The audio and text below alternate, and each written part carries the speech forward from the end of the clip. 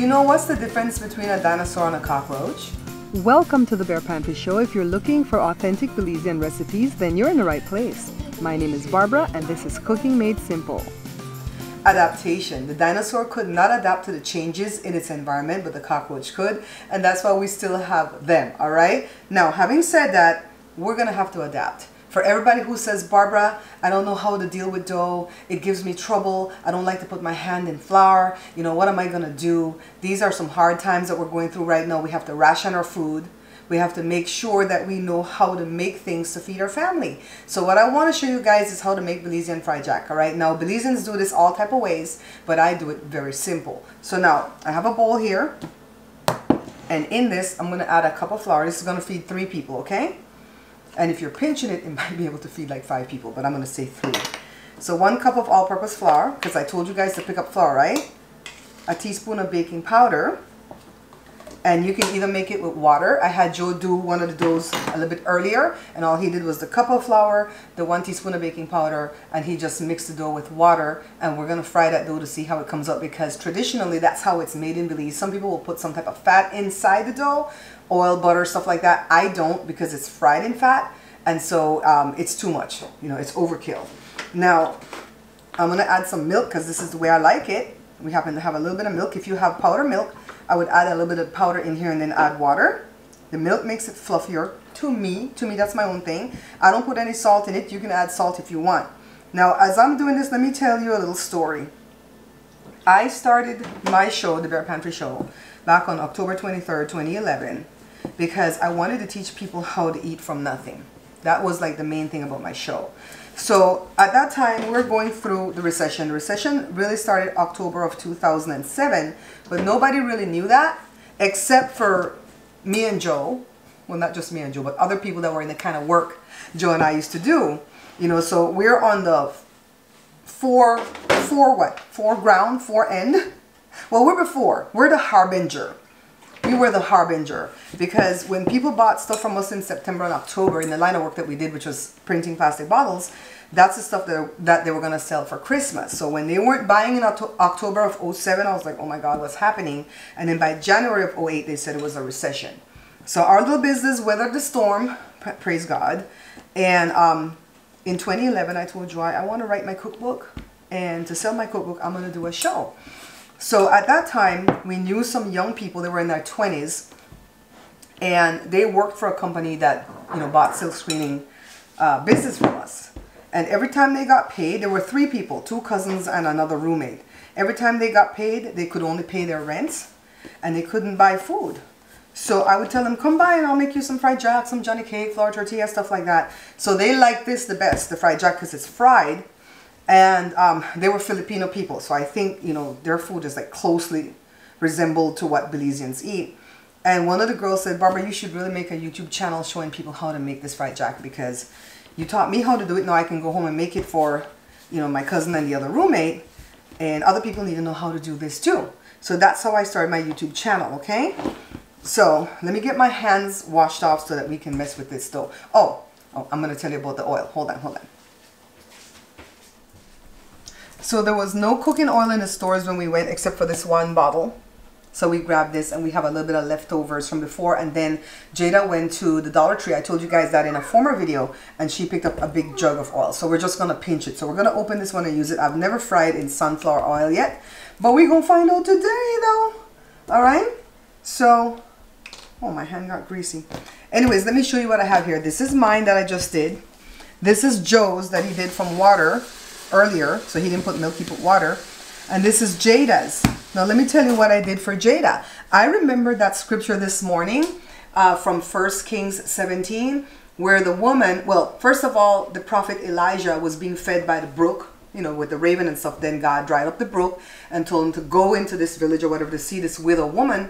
And the man of God went in there and said, hey, can you make me a cake and feed me? First he asked for some water, and she's all like, look, all I have is a morsel of meal, and I think that's some type of cornmeal or flour or wheat or something, and a cruse of oil. I'm going to make a cake for me and my son. We're going to eat it and die because we're starving. And the man of God says, feed me first when you make the cake, and then you're going to see what God's, well, I don't think he said that part, but it was supposed to show what God's going to do for her. So she activated her faith. She had to. Because if it was me, I don't know if I would have fed this man. I was like, isn't it just like a man of God to come in and want to get fed first though? But she activated her faith. So because she said a morsel of meal and a cruse of oil, I decided that we're going to do this with sourdough starter. So I was going to feed my starter. So I poured off the amount that I was going to feed it with, made a cup of it, and then Jada just put it in the bowl and add flour to it. That's all that is. All right, this is the first time I'm trying this, but we're going to do it because that story just said, I woke up with that story on my heart today. And I want to make sure that I'm not just like physically feeding you guys, you know, teaching you how to feed yourself, but I'm also spiritually feeding you. So this is mine. I'm just going to fry one of each because this will feed 3, okay? Let me set these aside. And this is Jada's. This feels so good. This one feels so good. So all you do, first of all, you could like make it into a ball like we did with the Johnny cakes, right? You could do that. And then you want to cup it. This cupping thing that I showed you guys, or this, like this, is to tighten up the dough, okay? So it'll operate well. So for the cruse, okay, for the morsel of meal, I'm imagining that's like a cup of flour or something, some type of grain. And for the cruse of oil, I went to go look it up and they say cruse, C-R-U-S-E, is what they store water and oil and stuff in. And it could be from a big cruse to a small cruse. So I'm imagining she had at least a cup of oil. So that's why I wanted to do the one with the sourdough starter, because she didn't have baking powder. I don't imagine she had baking powder or yeast, right? So that's why I wanted to do that one. So I don't want to make them too big because we have to fry them in this little skillet. Why? Because we're saving on the oil. So let's put this cruse of oil in here. She said it was a cruse. We need enough to cover. It's kind of like deep frying, but not. So let me go ahead and put this here. Thanks to Joshua for running camera because my blue snowball mic is giving me trouble and I can't do a voiceover for this video. So it's going to have to be a live on tape type video. So this one, this is mine, I believe, with the milk. And then this is Joe's. I'm going to do the same thing again. Roll it and cup it. And then roll it out the same way. Now when I come back, I'm going to be doing Jada's, alright? So just let me go ahead and do this. The one from the sourdough starter is a little bit damp. So I'm putting flour on it. And I had Jada do that one for a specific purpose. It's because Jada has trouble with dough. She says she sucks at it. But I don't ever say anybody suck at it, because it took me a long time.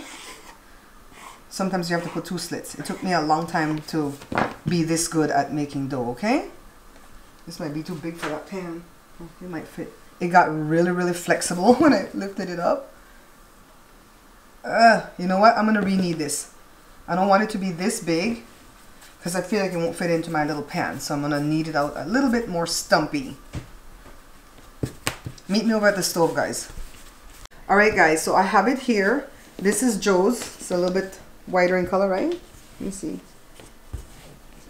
This is Jada's for sure. This is the one with sourdough starter. So what Joe is doing is he's taking one and he's going to roll it out. So that should have fed 2 people, right? But he's going to roll it out to stretch it so we can feed more people off of it. Meanwhile, I'm going to start frying. Let me see if my pan is ready.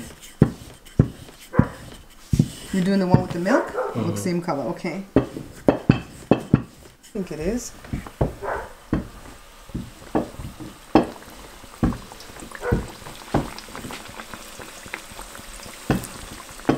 So see what Joe's doing, guys? Just going to cut it into different shapes. You can make a heart to entertain the kids while they're sitting at home scared because they don't know what's going on. Go back and read that story in 1 Kings. It's 1 Kings chapter 17, I believe. Because later the story continues that time had lapsed and the woman's son got sick and then he was not alive anymore. You know, I can't say the word on YouTube. You want to take that up from you? And she went to the man of God again, Elijah. That's the one that went up in the whirlwind, right? And told him what happened. And so he went up, I think, into a loft or something. I have to go back and read the story. But he laid his body on top of the boy's body 3 times, and the boy came back to life. So when you sow a seed with somebody, it's because God has a miracle or a harvest planned for you.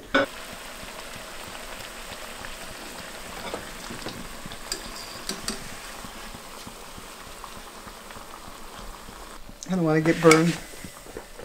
This is the sourdough one.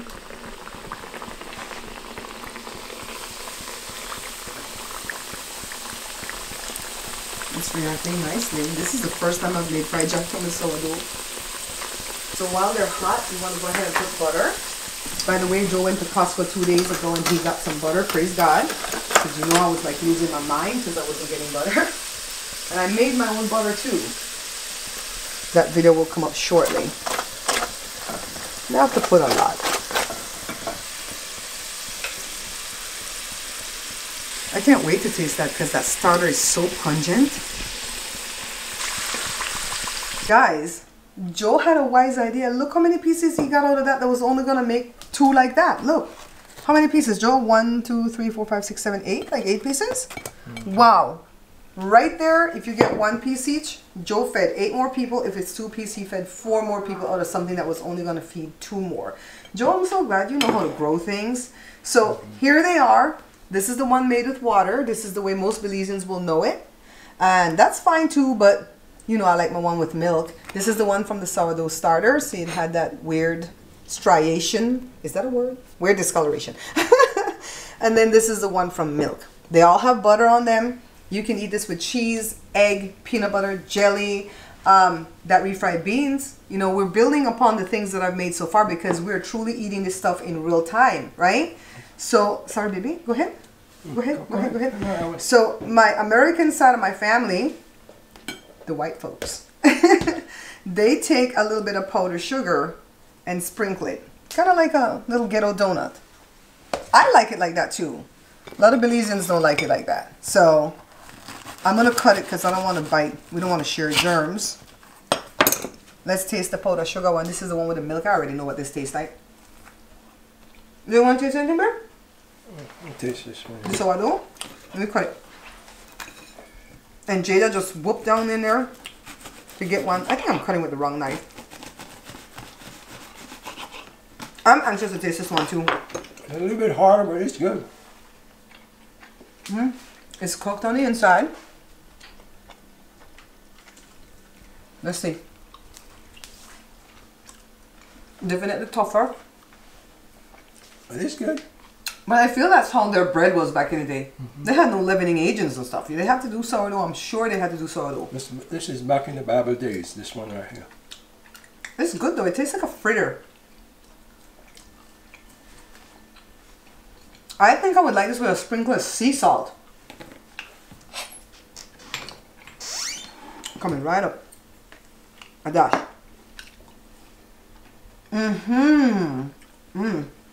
Let's taste this one. Let me see, I remember what this tastes like. That's the one that I used to. You know, I don't know who the first person is that made the fried jack with milk, but the first person I saw do it was Joe when I first got married to him. I love it that way. The way I used to eat it when I was a kid, but it's alright. If you don't have no milk, I'm going to have to show the people how to make coconut milk. Because some of you can't find any milk. Okay. Thank you so much. I have to wrap up the show quickly and leave because one of my followers at Instagram called me and said she lives near me and she wants to give me some chicken. Praise God. When you give, you shall receive. That's how it works. Do you know how the thing go? Give and it shall be given unto you. Good measure, pressed down, shaken together, running over. Right? I hope I didn't mess it up. And then it says that the Lord will cause men to give unto your bosom. So the Lord doesn't come down from heaven himself and give it to you. He used somebody like this lady. She says, the Lord set you upon my heart. Do you need chicken? I have more than enough. Come get some chicken. I'm going to get this chicken. You all don't even know. Praise God that you like what I've put out. Don't forget to subscribe, of course, so you know when I put up another video. And I'm putting up like 3 a day, right, Joe? Yeah. Don't forget to comment because that shows YouTube that we have interaction. And they'll put it out even more. And what else is there? Follow me at Facebook. Don't forget to subscribe, right? You already did that? And share it.